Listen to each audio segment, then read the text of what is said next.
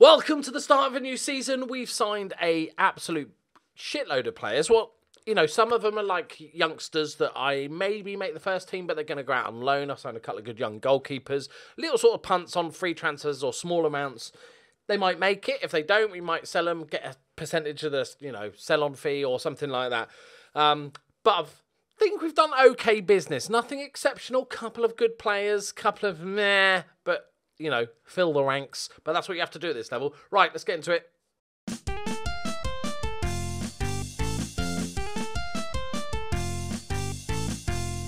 Greetings and salutations, my friends. Welcome back to the Basingstoke Save. Right, transfers. So, because the game splits them now, so I have to go back and look at last season. It angers me, but that's fine. We know we signed a bunch of young players. We've got Philip Mayer, who we bought for 40k, which is, I think, our record signing. But he's a bit of a beastie. He's going to do bits for us this season. 18-year-old striker. He's going to get plenty of game time this season. He's already scored 4 goals in 2 sub-appearances in the friendlies. He could be good. He could be really good. So I'm very excited to get him in. A lot of money, 40k if he pays a bunch of games. Then we got McMini-Me, who's fine. He's a decent player. He's going to go out on loan, probably. We had to sign him. His name's McMini-Me. And then Thomas Bennett we got on a freebie from Wolves. Like a really good young goalkeeper. So I'm going to loan him out. We don't need him this season. We've got a good young goalkeeper and we've got the experienced Bass. So I'm going to loan him out, see how he gets on. I think we signed a couple of goalkeepers. Yeah, Clive Hall, another really good young 18-year-old goalkeeper. So we got 3 young goalkeepers in the reserves, which is always fun. Then we got Gavin Aduna. He's 13 grand. He is a target man of epic proportions. He's 6'4". He's got 16 heading. He's got 16 jumping reach. He's got decent strength. He's got decent bravery. And I like a little bit more aggressiveness from a target man. We won't be playing him as a wide target. Oh, could we? No, not yet. Depends how desperate it all gets. And then, so I'm really happy with him. We got Danny Nurse, another 18-year-old. Probably if he improves his crossing, we can play him as a left winger. He doesn't really have the finishing to sort of play as a. You can play him as an attacking midfielder, but his passing's okay. But he doesn't really have the finishing to play up top. But it could be a very good player. Another sort of real punt. I'm going to loan him out as well this season. And then we've got, on loan for Millwall, we've got Nuruddin Hajj, who is a new left winger. Pacey, crossy, passy. He's an 18-year-old Tunisian. And then carrying on to this season, bit of experience. Struggled with fullbacks. I always struggle. I think at this level it's probably the hardest position to fill in my eyes. We've got Nico Hämäläinen, who is the Finnish international, 31 years old. Bags of experience. We do have a very young team, so it's not a bad thing having a player with a bit of experience. Just in for a season, see how he gets on. We've got another good young left-back already at the club, so we'll see how they get on. We've got Ewan McGinn from Aloha. This kid's 16. And I was like, oh, this is worth a punt all day long. Like, this is fantastic sort of player. For a 16-year-old, it's good. He's fickle. His physicals aren't the best, but they're going to go up. I like him a lot. Need to work out. We could play him as a wing-back. I think he's got everything. You know, me and wing-backs. Yeah, so very excited. I think if we can give him a little bit of game time in the cup, I'm going to keep him in the first team to give him some mentoring and all that stuff. And then we got a couple of loanee here. Robert Evans on loan from Aston Villa. Welsh beastly centre-back, which is lovely. And Carl Johnston on a free transfer, the final one, who's like a sort of Northern Irish. He's a left wing because we needed a left winger. That's, generally why you buy players. We are going to get rid of Coffey because he is kicking up a fuss about rejecting a bid. So I just want rid of him, to be honest. Like, we've had a few bids, nothing too spectacular, but he kicks up every time his team just sniffs hinted in the press. He'll be like, hey, why don't you let me leave? We've got rid of a few players. Probably the biggest one, Nathan Roberts. Loki, baby. Very cheap for what he is. We know he's got some really good numbers, but he's 21 now. His physicals let him down is the big thing. And he just didn't do it for me. And once I decided I was going to get rid of him, even though it's not very much money at all, I was like, oh, fuck it. I want He was awful last season. He's been good-ish, average the other 2 seasons. So you know what? You can't just keep him because he looks good on paper. He's got to play on grass. And sadly, Timmy Finnan has left. He's gone to FC Wimbledon, which is a great club for him to go to. He's not going to get game time here, and it's not fair to him. He's actually gone up a division. Okay. So that'll be interesting. We'll keep an eye how Timmy Finnan gets on at Wimbledon in the division above. He must be on... Is he on decent money? Yeah, 575 quid. Yeah, so good luck, Timmy. But we really didn't need him. We've got 4 good strikers now, and I'd rather let him... He's 24. He needs game time. He can't just... He's not like... If he was 32, I'd keep him until he retires, like until he dies. But he's young, you know. Let him go play some football. So I'm pretty happy with the team. We've got Bass in goal. We've got Cherniak, who actually competes with him. Like he was brilliant. He was brilliant when he came in. We paid £1,000 for him. We've got some good strikers. We're going to play a 4-4-2, but like a more pushy. That's a technical term. Let's let that sink in if you want to, you know, Google that technique. It's a pushy 4-4-2. It's a tactic I used at Wigan with some... I think it was the Wigan was a private save, like in with some tweaks. Because I feel like we're good.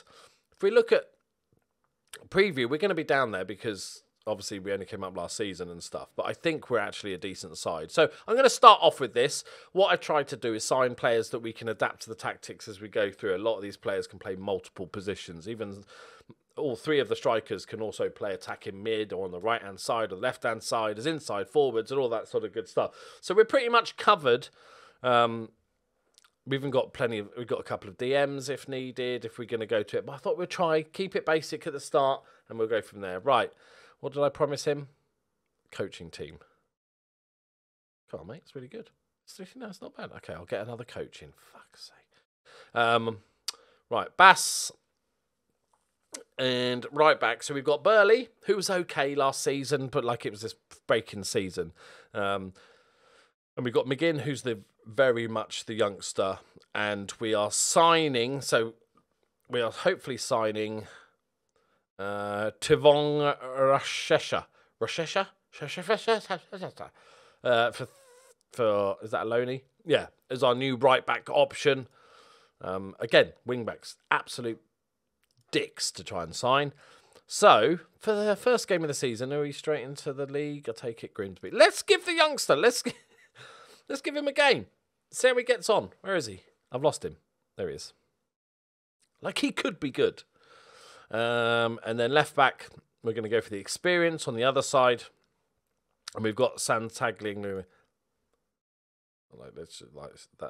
That name just irritates me. It's just, what am I doing?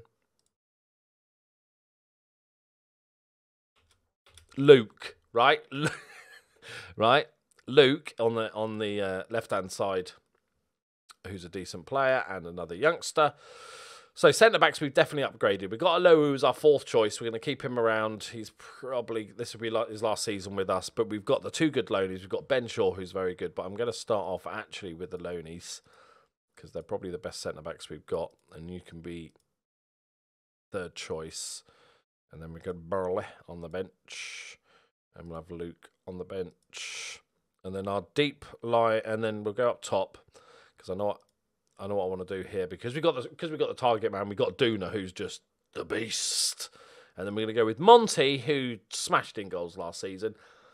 Absolute disgust. It shows how little he does, or how bad the rest of his game is, that despite scoring 23 goals in 36. He just scraped a 7 average. He must be like miss sitters and be shit at everything else. But it's fine. We can, you know, bang 2 goals in every 3 games for the rest of the season. I'll be good with that. And then we've got Valderrama and Maya as our backup. So up top we are Gucci. JJ, player of the season. My player of the season last season is going to come in. Carl Johnson and the Northern Irish, bit of experience. Then we've got Hadge as the backup. And then we've got McCoy's there. And then we just need to work out what we're doing. I think we're going to go with Fenton. I was quite happy with, so we've got Fenton and Chai Joseph as the ball-winning midfielders. I might change the roles up because, I don't know, I don't think... Ball-winning midfielder and deep line playmaker were my go-to for years, and they've always worked. And it just... I don't know if it's just ratings that have been dented on deep line playmakers, but I feel like they don't work as well. So Denmon is our best playmaker. Who's he wanted by? Okay, Doms and Peterborough. Okay. So we've got a pretty good team. We've upgraded. Defence especially. These two could get a really good partnership going. Like, these two are beastly. I like the experience here. I think once we get the right back in, we'll be fine. I think I might get rid of Toby Burley and gamble on McKinn being the backup because he's a little bit weak. He's okay. I like his team. He's got decent men. I like keeping him for one more. Like, he was awful though. But all our fullbacks were awful last season. We had a system that didn't really help them. All right. I think we're ready to go. Let's, as we always do. Who are we playing? Grimsby.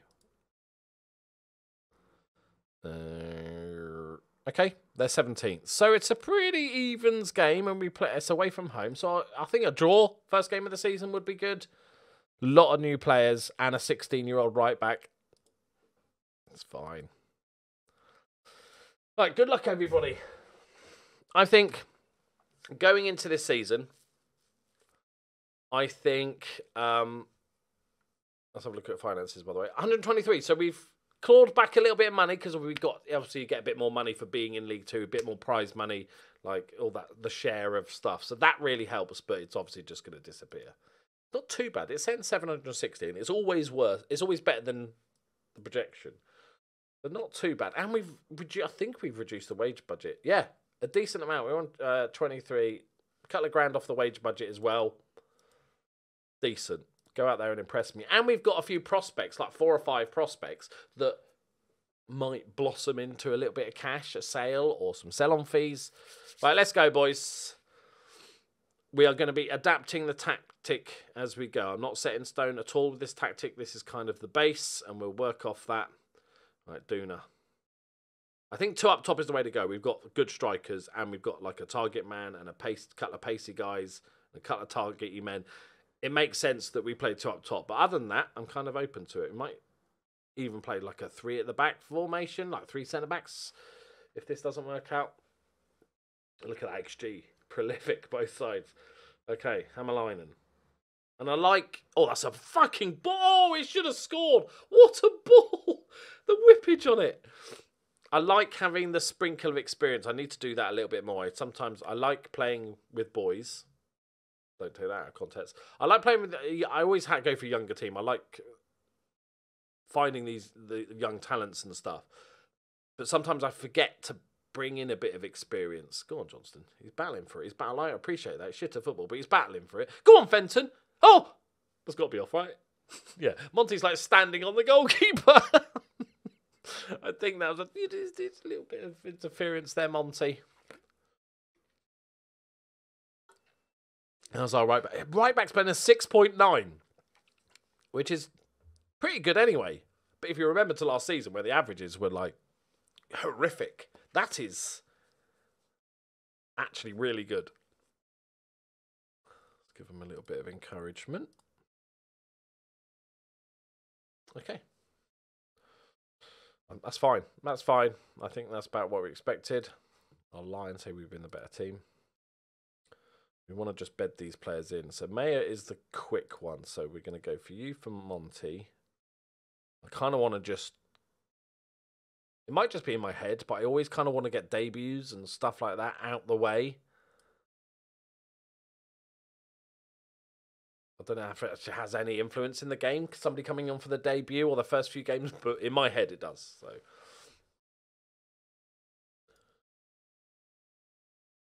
right, here we go. Hammerlinen, another great ball. Unlucky. Anybody going to chase that? Evans has been done. Mellor's going to just keep him there. Keep him there. That'll do. Bit panicky, but we'll take it. Bass should have held that really. We got. Let's see if we can nick a goal.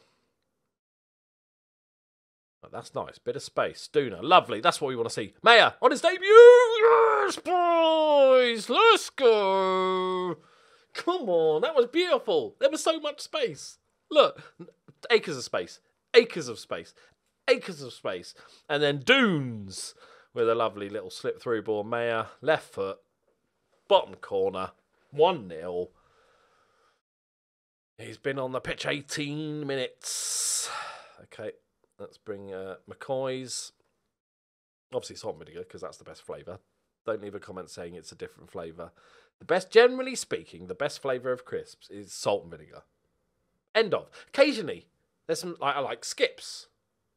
Ooh, I wouldn't want salt and vinegar skips. Prawn cocktail. But as a whole, as a rule, a rule that we should all live by, I feel like. Salt and vinegar is the way to go. Don't leave a comment arguing. If you do leave a comment arguing why it's a different flavour, I want a really good reason why it's cheese and fucking onion or beef. Like, if you say beef, just get out. Like, bacon, all those flavours, they just taste the same. It's all beef. And they go, oh, it's roast chicken and gravy, and it's just like, it just tastes like beef crisps. Oh no, good block, Evans. Oh, and you've all absolutely been mugged off. Okay, a little bit of panic there, boys. There we go, get rid. Oh, hello, good clearance, mate. Thanks, buddy.